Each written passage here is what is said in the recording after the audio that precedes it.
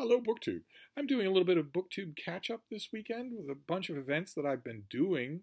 I've been participating, but I haven't been talking about them, and I want to sort of correct that. A little poll in the water, let you know where I am, and also ask where you are. Another one of those events is, I've done a bunch so far, but another one of those events is reading through the Sackett novels of Louis L'Amour. Mark Richardson here is of course the culprit involved because he loves Louis L'Amour, and actually so do I. It's whenever I'm occasioned to reread L'Amour, I always remember how much I enjoy this author. He might have weaknesses, and of course he has weak books since he's written lots of them. But the Sacketts, I think, was his most popular book, his most popular series.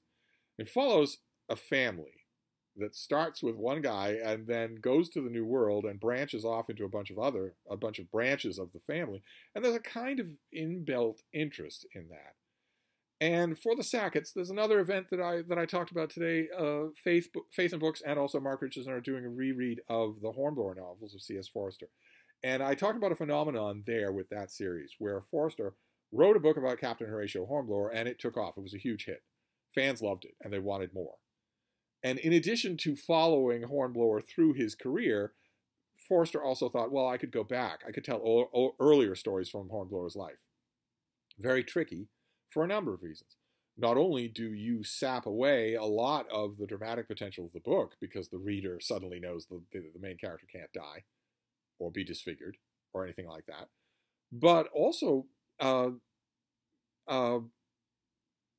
because you are, as an author, you are running the risk of fouling up your own continuity. You'd think that authors have all of this, in the book and volume of their brain, but they don't. An author can make their own problems that way. I don't think Louis L'Amour cared about the second one, and I don't think he cared about the first one. I think he was pretty sure that he could get you in the palm of his hand for drama, no matter what. Especially since in this case with the Sacketts first appeared in Daybreakers in 1960. That's the first time that we learn about a Sackett family.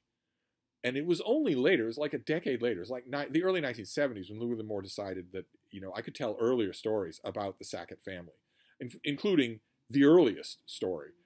So he wrote this novel. He wrote Sackett's Land, which is about Barnabas Sackett in England. He's fishing lampreys out of the fens. he's nobody. He's a nobody. But he has that fiery spirit of the Sackett family, and he has that spirit, and then that spirit gets a goose. It gets a little help from fate. He's scrabbling around in the mud one day, totally by accident. His hand falls on a group of Roman coins, of ancient Roman coins. They're worth a small fortune. They're worth more than any Sackett has ever made, than all of them have made put together. And they give him a kind of a stake in life and allow him to become a kind of businessman, where he would never have been before. And eventually, through a whole, he has an archenemy. Louis L'Amour is very good about archenemies. He's also very good about humanizing his archenemies, and that happens in this series as well, over and over again. But it happens definitely in this early one. This early story takes place in Elizabethan England, so a long time before the time period we associate with the Sacketts. There is an archenemy, and as usual, Louis L'Amour likes to have the archenemy win a few rounds, legitimately win a few rounds. He likes to make you wonder whether or not the bad guy's going to win just in general. And through a whole bunch of plot skullduggery that I don't really want to spoil it, because you really should read this book. It'll take you an hour. It'll take you an afternoon, and it is so much fun. Barnabas Sackett ends up in the New World. That wasn't, I don't think, completely part of his plan, but he ends up in the New World, which is virginal, right? We're talking about the late 1600s, early 1700s. It's a virginal land.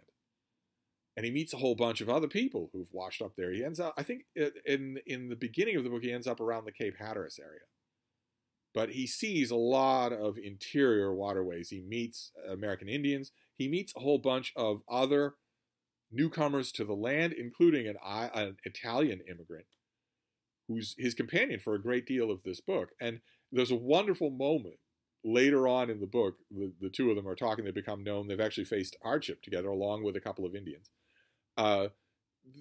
They've got to know each other. They give their thoughts to each other. And at one point later on in the book, right around the time that we are starting to really like Barnabas Sackett, that Italian says, well, the vast interior of this country, these woods that have never been seen by a white man ever, that it might appeal to you, but it doesn't appeal to me. He wonderfully says in that moment that he is a creature of cities, of paved streets, and that this new world, he's tried it, but it's really not for him.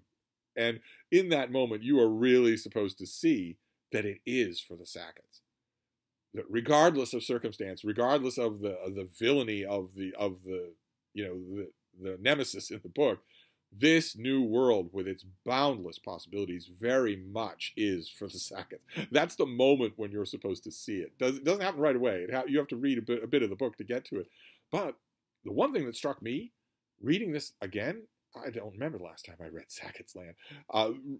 I have maybe the unpopular opinion, especially the Sacketts read along. I have the unpopular opinion that the Sacketts books, I think, outstayed their welcome. A lot of them are pretty thin.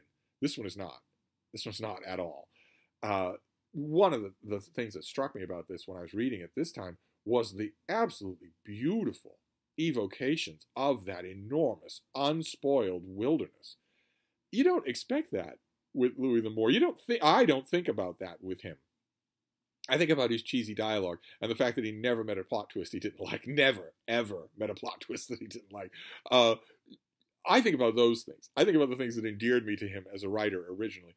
Actually, the exact same way that I think of James Fenimore Cooper, I think of him for his cheesy dialogue and the fact that he never met a plot twist he didn't like. And just like with Fenimore Cooper, when I sit down and reread a book, I'm suddenly brought face to face with the fact that this person was a really good prose stylist. He might not be considered that. No one thinks that about Cooper. No one thinks that about Louis L'Amour. But there are passages in here that are astonishingly wonderful. Just describing the natural world before the shot rings out of nowhere or something, some Louis L'Amour thing like that. Apart from that, I don't think that by the time Louis L'Amour wrote this, he knew that a lot of Sackett fans wanted to read this. They wanted every single moment documented in the Sackett family history. And he went a long way towards fulfilling that, a long way. But I didn't get the impression in this book at all. Another thing that I was worried about, the thing that I mentioned, is that basically you would call this a prequel. I think that word really doesn't do the book justice. But in prequels, often you get the feeling that you are just having boxes ticked and that the whole point of the book is to gear you up at the end to go on to the next one.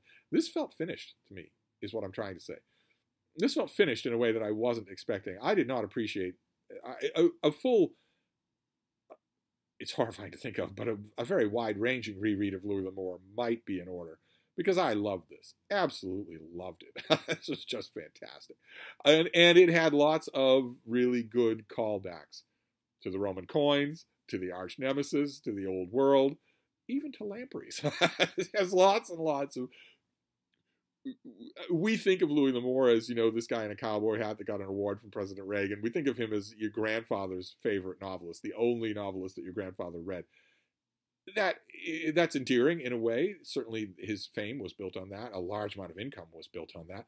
But we don't think of Louis L'Amour as someone who was sitting at a desk, granted probably in a naked log-walled, room with mounted antlers on them. Probably that part is true.